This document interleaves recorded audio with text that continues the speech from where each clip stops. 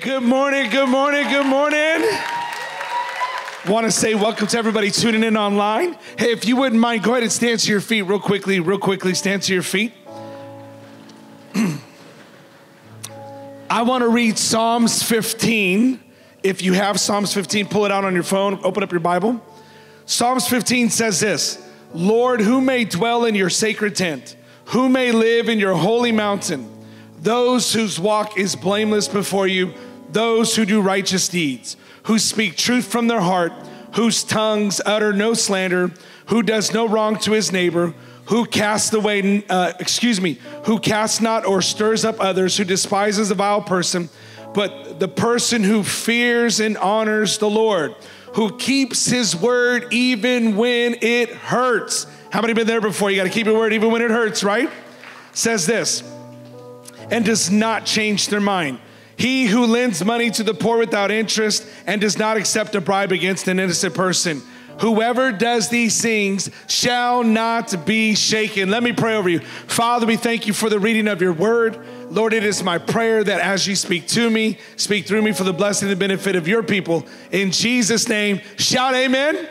Have a seat. Thank you, Deborah. Thank you, worship team. So I want to talk to you today about worship and praise. Worship and praise. Worship team gets excited about that.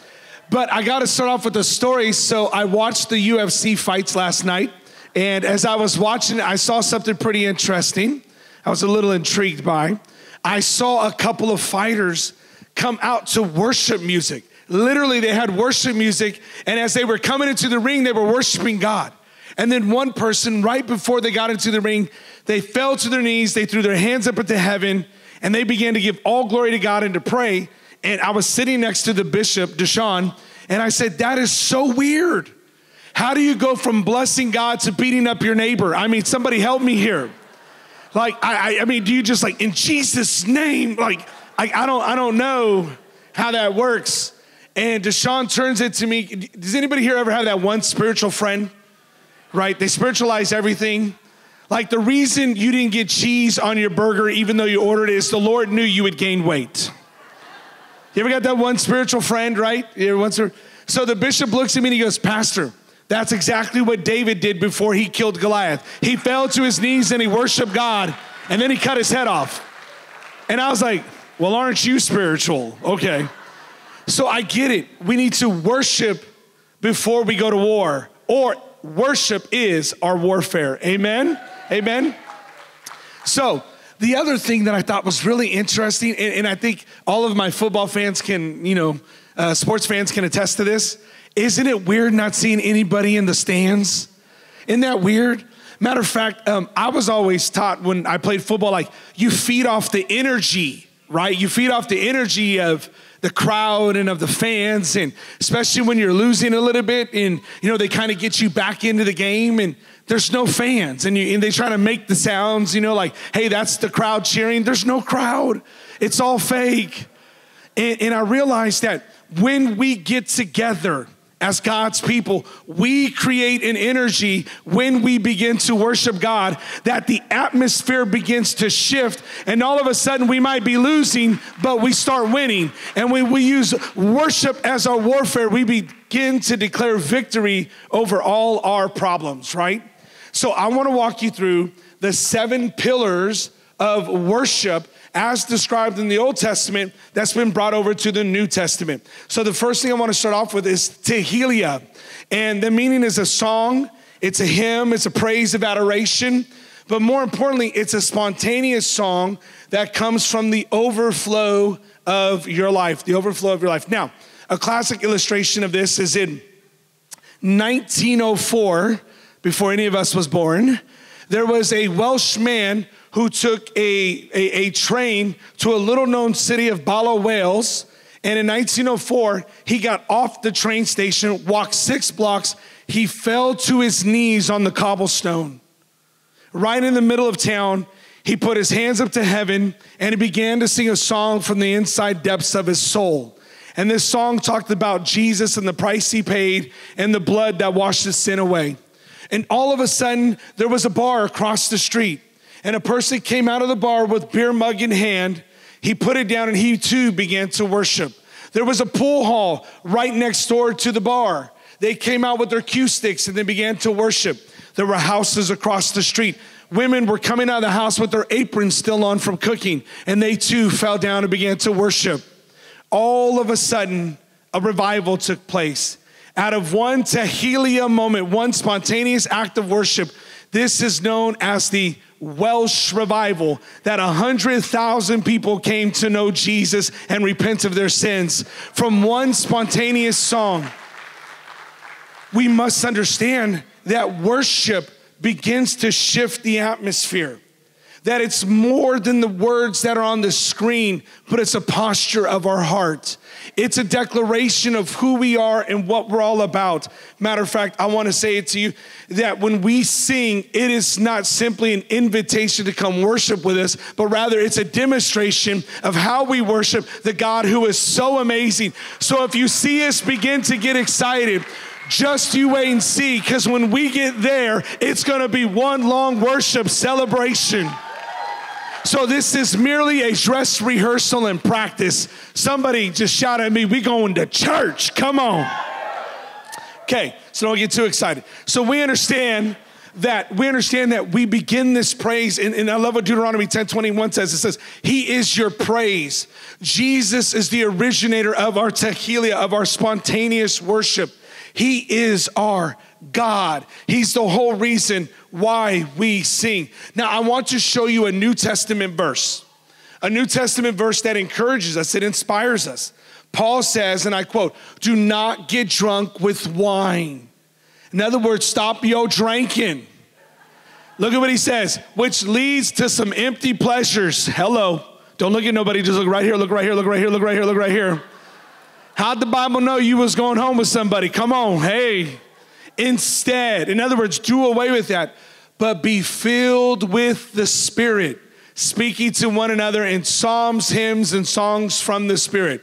Sing and make music from your heart to the Lord, always giving thanks to God the Father, for in everything, in the name of our Lord and Savior, Jesus Christ, we are to participate in our song service. This isn't us just spectating. This is participation. This is us realizing that God invites us to be a part of this song of celebration.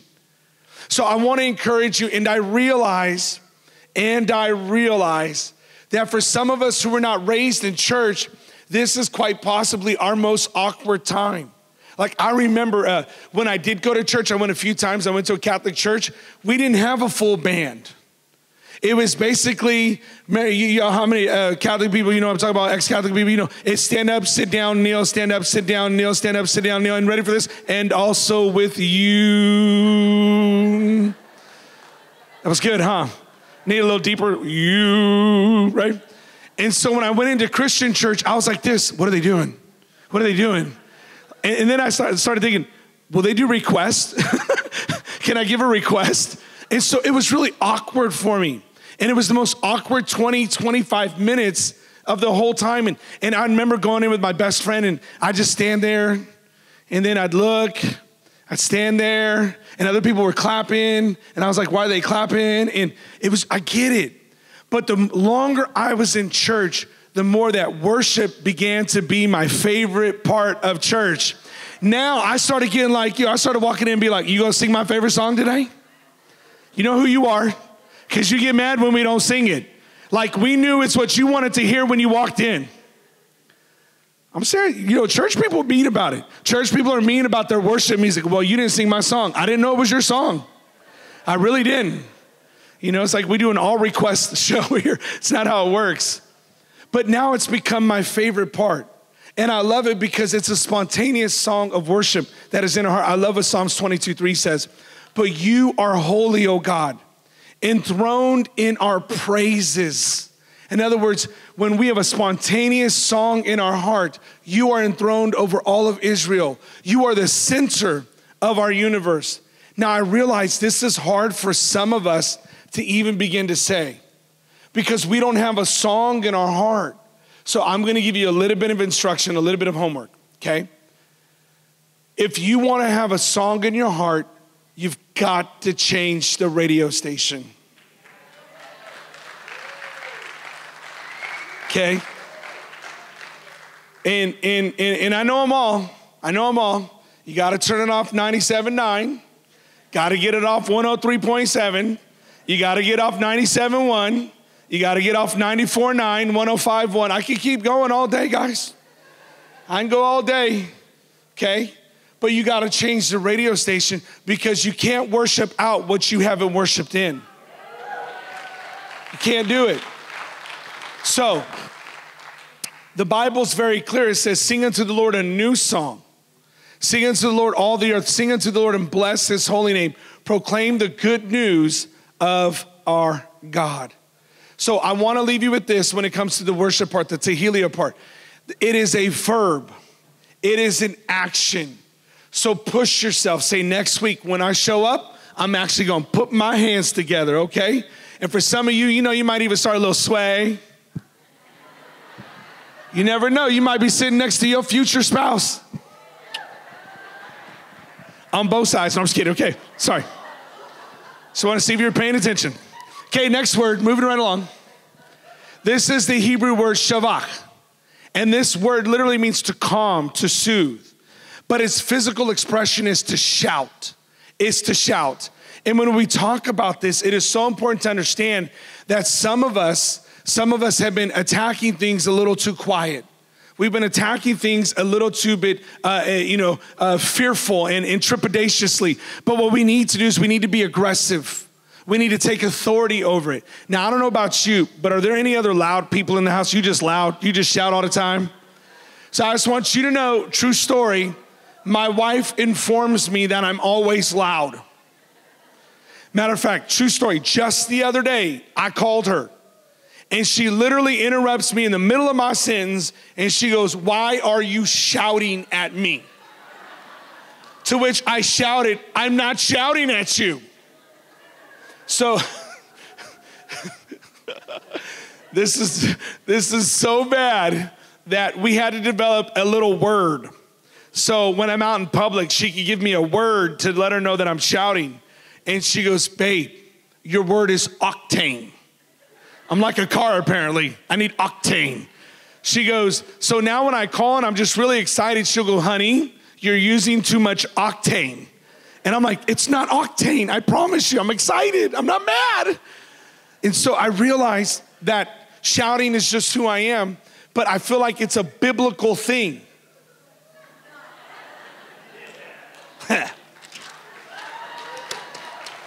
Let me prove it to you. So it says this in 1 Chronicles 16:35, and say, "Save us, O God." So look at what he's saying. Say this, but he's literally going to tell you to shout it. "Save us, O God. Let us see your salvation. Gather us together and deliver us from the Gentiles." In other words, they're enemies, and we will give thanks. This is another word, yada, and we'll go over it next week. "To your holy name, to triumph, to shout unto God with the voice of victory, so that you may praise him with the Tehillah," so with a special spontaneous song. So we can shout unto God with a voice of triumph. I think this is so important.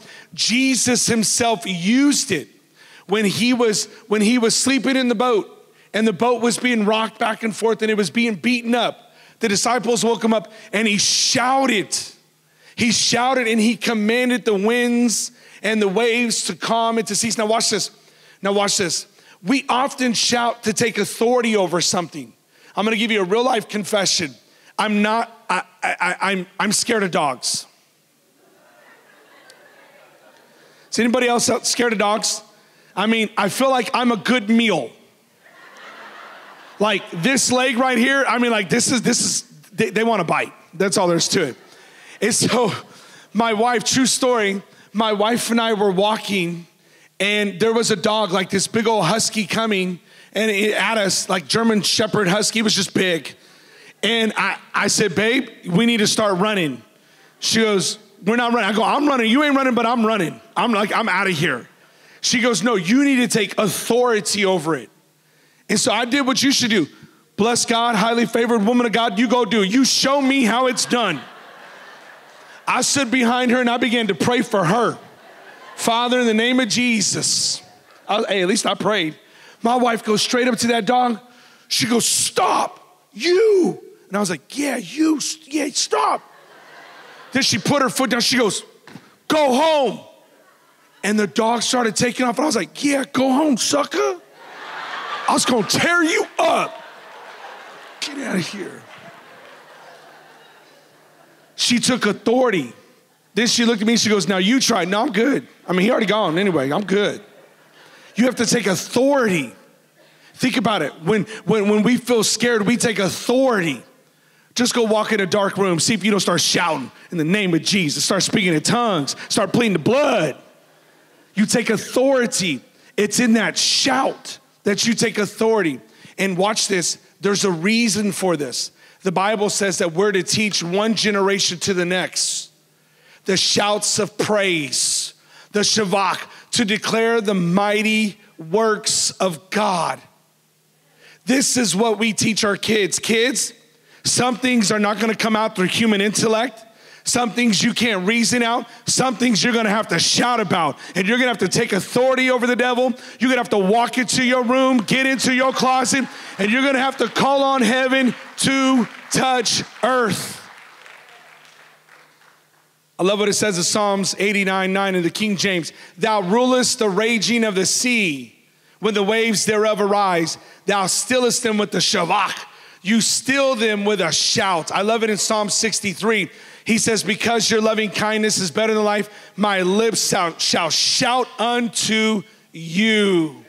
Think about it. We shout for our favorite team. We shout when our favorite song comes on the radio. We shout when we go to a concert. But do you shout unto the Lord? Now, watch this. This is a true story. This is going to come up on the board. This is probably one of the most famous stories of people shouting. I think we all familiar with it. So it says, so the people shouted. This is Joshua at the walls. So walls of Jericho. So the people shouted when the priests blew the trumpets. And it happened when the people heard the sound of the trumpet and the people shouted with a great shout that the wall fell down flat. Then the people went up into the city of every man straight before them, and they took the city. Their shout was their weapon. Church, I'm telling you right now, this is how we find our victory. This is what we are to do. We are to proclaim that the Lord is good. So here's my question. What area of your life do you find yourself succumbing to? Do you find yourself giving into your anger? Do you find yourself giving into your pride, to your lust, whatever it is? Maybe it's time you go to prayer with a shout. You put on the worship music and you declare that you will be victorious in Jesus' name. So, last but not least, and I'm gonna close with this. I wanna talk to you about the Hebrew word barak. And this word literally means to adore, to bless, to salute. But its physical posture is this right here. It's this right here. It's to kneel. It's to get on both knees and to pay respect and homage. It's to realize more battles are won right here than in any other way. The greatest revelations of God that he gives to man is not been through theology, but rather neology.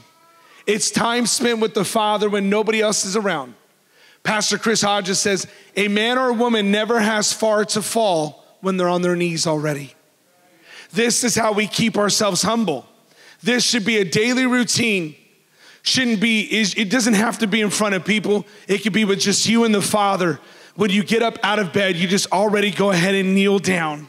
Say, God, I'm gonna take my rightful position while you're in your rightful position, which is enthroned in heaven. And I think this is so important that we understand that this is our posture of worship. This is how we get victory. I love Psalms 95:6 says this, oh, come and let us worship and bow down. Let us kneel before the Lord, our God, our maker. You know, it was interesting. Yesterday, I was tuning into some preachers preach, and there was this person, so good. I mean, their words were so smooth. I'm talking so cool. Their enunciation and communication skills, I mean, would rival any TED Talk. It was so good. I mean, just slice and dice and the tapestry of how they weave the words together into stories, I mean, you would just be impressed. But I looked at my wife and I said this, but it was absent of anointing. There was no conviction behind what they were preaching. It was smooth talk. There was no demonstration of the power. There was no transformation from the Spirit. See, I think people are getting tired of coming into church and leaving church all the same. I think people are getting tired of smooth talk. What they want is a demonstration of power. What they need is a shavak. What they need is a tehillah. What they need is a barak. What they need is transformative power of God, changing your lives, changing marriages, changing us as parents. What we need is Jesus to come and bring heaven to touch earth. We don't need another talk. We need to be stirred to change. Can I show you something? This is our Barak moment. It says, God resists the proud, but he gives grace to the humble. Therefore, you and me, we need to humble ourselves. See, we have two options. Either we humble ourselves or God will humble you. I don't know about you. Option two don't sound very good. I'd rather I humble myself. I'd rather take this posture and say, God, I don't got it all together. God, I desperately need you. He said what? Therefore, humble yourselves under the mighty hand of God, that in the due time, he will raise you up. Maybe you've been approaching your situation all wrong. Maybe you've been trying to convince somebody, trying to reason with somebody, trying to get them to change, but maybe what you should be doing is getting on your knees and saying, God, this battle's not mine, it is yours, and I hand it over to you, and I give it to you, and I surrender to you, and God, I know you will fight for me, not fight with me. Church, I have to close with this. I'm not saying it's a prophetic word. However, I do feel it's got a prophetic moment. So, mom and dad, aunts and uncles, ninos and ninas, all of you, parental figures, just please, just 3 minutes, hear me. Just 3 minutes. I want to tie this all together. I got here on part 2 of Back to Basics, Loving God with Our Worship. Let me tell you how I got here. I realized that next weekend, it'll be October, the 1st of October. First weekend of October, literally, I mean, this is it, countdown to Christmas, y'all, it's over. Less than 100 days, right? Follow me. That means we'll have spent 2/3 of this year. 2/3 of this year. With most people, they say over 70% of Christians still haven't been back to church. No joke. 2/3 of the year. That's not what concerned me. Can I just share my heart real quick? What concerned me is last week, there was this beautiful picture, little video somebody took of their 5-year-old child, just with their hands raised, worshiping the Lord. And you could tell he really didn't know the lyrics. He just wanted to worship Jesus. It was his tehillah moment. He just was worshiping. And I felt like the Spirit of the Lord spoke to me, and I just want to share this with you. And he said, if we're not careful, 2020 will be known as the gap year. As the year where kids weren't in church worshiping the Lord in an atmosphere where the glory of God and heaven touches earth, where there's a group of people who got one thing on our mind, and it's to worship God. That if we're not careful, there's going to be a gap year in their spiritual life. There's going to be a blip on their spiritual growth where they weren't in the house of God, where they weren't in the presence of God, where they weren't encapsulated in the worship and the praise that comes when God's people get together, that there was no shout of victory, that there was no barak of tehillah moments where there was a spontaneous song where they could just lift their hands and be caught up in the presence of an almighty holy God, where they get a glimpse of heaven, an audition of what they'll be doing in eternity. Church, watch. I said, not on my watch. May we feel this atmosphere. May we feel it with the glory of God. Here's my concern. These kids know every TikTok dance. They know every song that's coming out, every new challenge. But this is what matters, because this is eternity right here, right now. Would you stand to your feet? Would we model for them that this is what it's all about? May we shout to God with the voice of victory. May we understand that there's a miracle in God's house ready to break loose. Close your eyes. Lift your hands to heaven. Come on, let's sing it. And when we lift our voice and shout, come on, church.